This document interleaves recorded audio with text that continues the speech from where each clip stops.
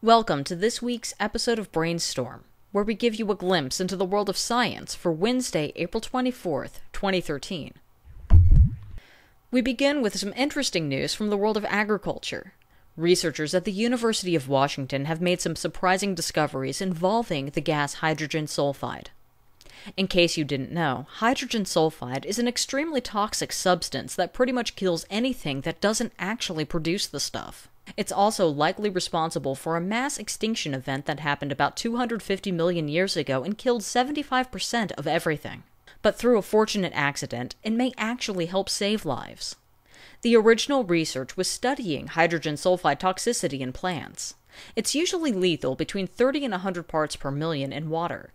However, the scientists accidentally used only about 1/10 of the intended amount and got a surprising result. The plants actually got a giant boost in growth, and this was so surprising they repeated it several times. Basically, the entire growth process gets accelerated. A higher percentage of seeds germinate, they develop leaves and roots faster, and yield nearly doubles. There does seem to be a sweet spot. Too little and you don't get the same effect, and too much and the hydrogen sulfide becomes lethal again. Now the scientists think this entire mechanism may be a leftover from that aforementioned extinction event, since hydrogen sulfide could easily kill smaller plants, with larger ones having a better shot at survival. When they detect the substance, they immediately increase growth to help them survive. Right now, the most promising application is with algae and other biofuels feedstock. Normally, when plants grow larger, their cells just increase in size, but hydrogen sulfide makes plants produce smaller cells and more of them. This means there is a higher percentage of lipids that can eventually get developed into biofuel, perhaps greatly increasing their potential for energy. Next is news from the world of technology. Speaking of renewable energy, a group over at MIT has made an important advancement in solar panel technology. Based on our understanding of physics, there is a theoretical limit to how efficient a standard photovoltaic solar cell can be. That limit is 34%, and we've not even reached it yet. But the MIT group has discovered a way to eventually surpass this limit greatly. You see, in a standard photovoltaic material, one photon of light knocks loose one electron, with the remaining energy from the photon wasted as heat. But theoretically, some materials would generate 2 usable electrons per photon.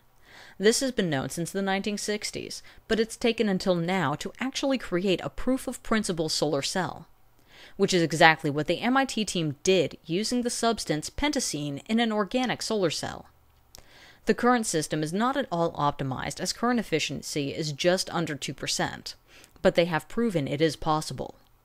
They think that efficiency could be increased to over 30%, compared to conventional solar panels at 25% efficiency, and within a relatively short period of development time. Which doesn't sound like much, but is a big deal considering that some other groups are working on boosting efficiency by 0.1%. The next step is optimization, investigating other materials that may work even better, and integration with current solar panel technology. Lastly, we have a story from the world of neuroscience. Here on Brainstorm, we've covered stem cells a lot, and in particular research that's related to generating neurons. Now, a study from the University of Wisconsin-Madison has been investigating how effective stem cells actually are at repairing the brain. For this research, they used mice that were engineered not to reject tissue from other species. That's because they were actually using human embryonic stem cells. To prevent any unwanted cell types from forming during the treatment, they partially coaxed the stem cells into being neurons before implanting them in the mice's brain. Also, the mice had a memory and learning center of the brain, called the medial septum, damaged beforehand.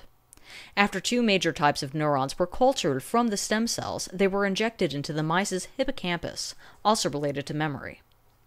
It appeared to help repair some of the damage, as the mice scored better on memory and learning tests after the stem cell treatment. It'll be some time before this is applied to humans, but these results are very encouraging and actually demonstrate the potential power of stem cells for regenerating the brain. Well, hope you enjoyed this episode. In reference to our first story, how would you implement smelly and potentially deadly hydrogen sulfide into agriculture? Let us know your thoughts on that and all the stories in the comments.